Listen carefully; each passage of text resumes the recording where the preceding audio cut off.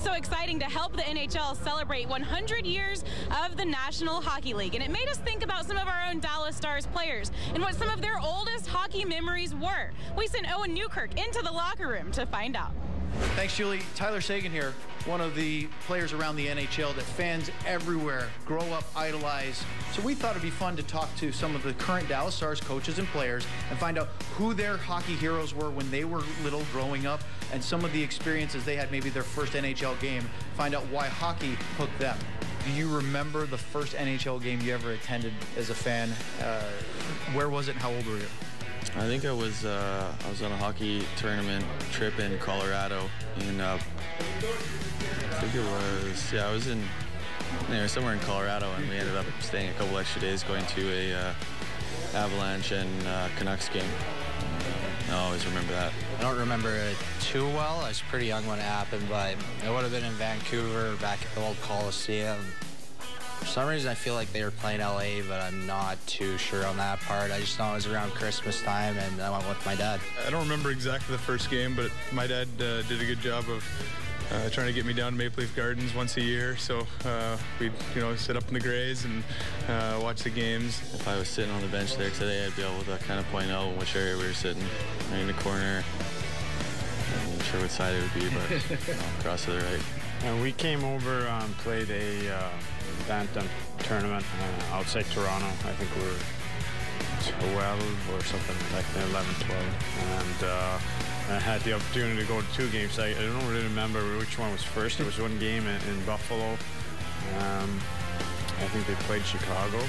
And there was one game in Toronto. I can't really remember who they played against, but that was the first time. Gosh, that's so long ago.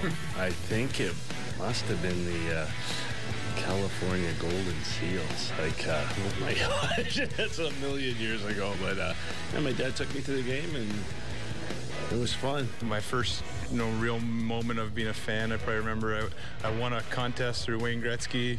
He had a Coca-Cola contest, and I got to skate it, Maple Leaf Gardens, and Walter Gretzky was there running the camp, so it was probably my moment where I got hooked.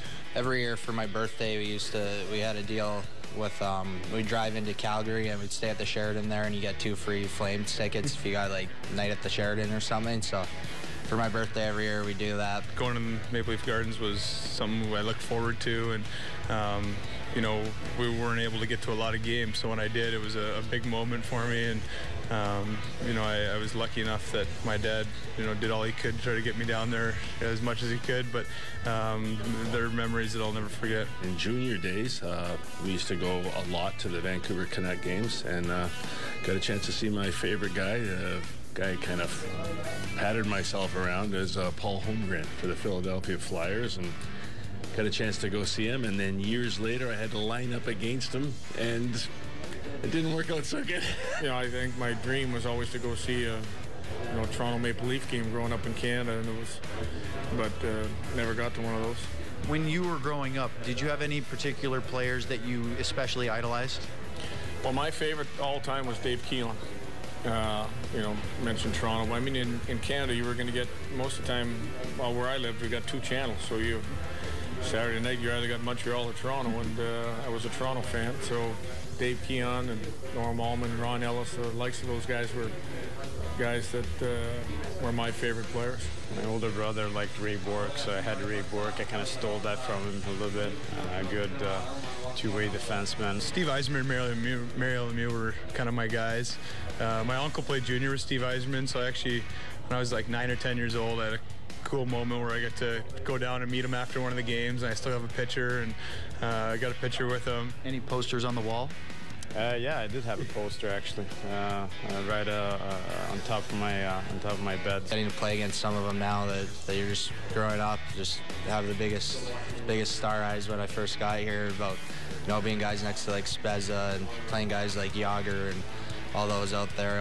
Ed Jovanovski was my favorite player growing up, and he was in Florida my first year here, where I played an exhibition game against Florida, but he wasn't dressed, so that whole day I was just hoping he'd be in the lineup too to play against him. You ever think about these kids that come up go, oh my God, I'm playing against Jason Spezza? Yeah, it's funny. Every once in a while I get a guy that says like, oh, you're my favorite player.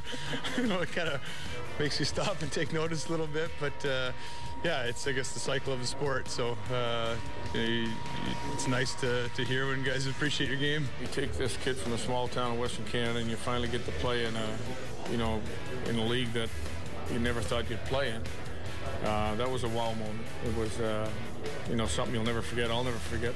And here I'm standing beside my idol, and I look, I go, oh no, okay. I looked at him, and he just, he looked at me. I thought we're gonna have to fight right away as soon as the puck drops. And so I just looked at him, and he looked at Kenny Linseman, and he looked at me, and he said, "Kenny, you're on your own." And that was awesome for me. So anyway, it was sort of great. Hockey's got so many great memories, and you just, start thinking about these things. And there's no better game on the planet, and I'm very glad to be a part of it still. And that was sure fun being a player. Thanks so much, Owen. You got to love hearing those memories, and especially from Lindy Ruff and Kurt Fraser, too. I've spent a lot of time in and around the National Hockey League.